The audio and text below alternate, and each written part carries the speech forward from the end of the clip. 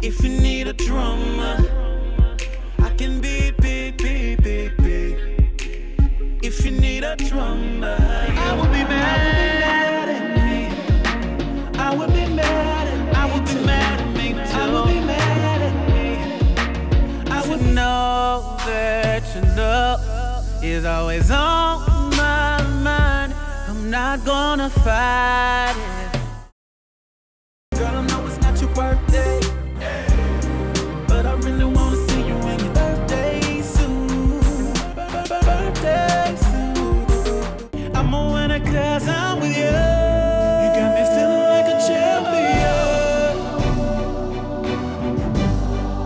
And baby, it's 2013, and you know you got a lot of music out there. People don't say it's real music. It's not real R&B. People say R&B is dead. When you hear that, how do you feel about it? Do you feel that R&B is dead?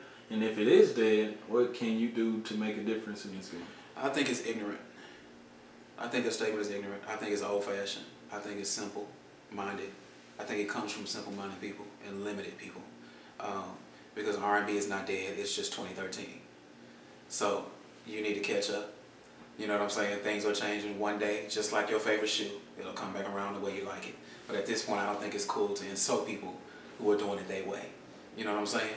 Because that's unique and that's what makes them an artist. Do you go to an art gallery and if it's not like the way, you know, your favorite artist did it, it's not relevant or it's not real art.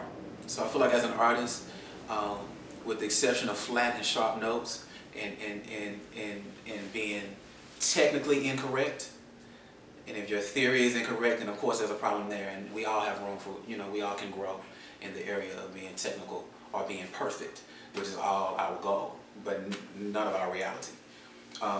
But to get back to that, to my answer or what I feel about that statement in general, I think it's very ignorant, and I don't really put any energy into trying to change that or change people's opinion of R&B. I just do what I call R&B, and for those of you who appreciate it, I appreciate you.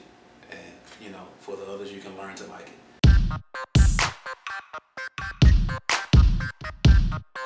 this is the rock sound. I used to feel that love was overrated. That's why I never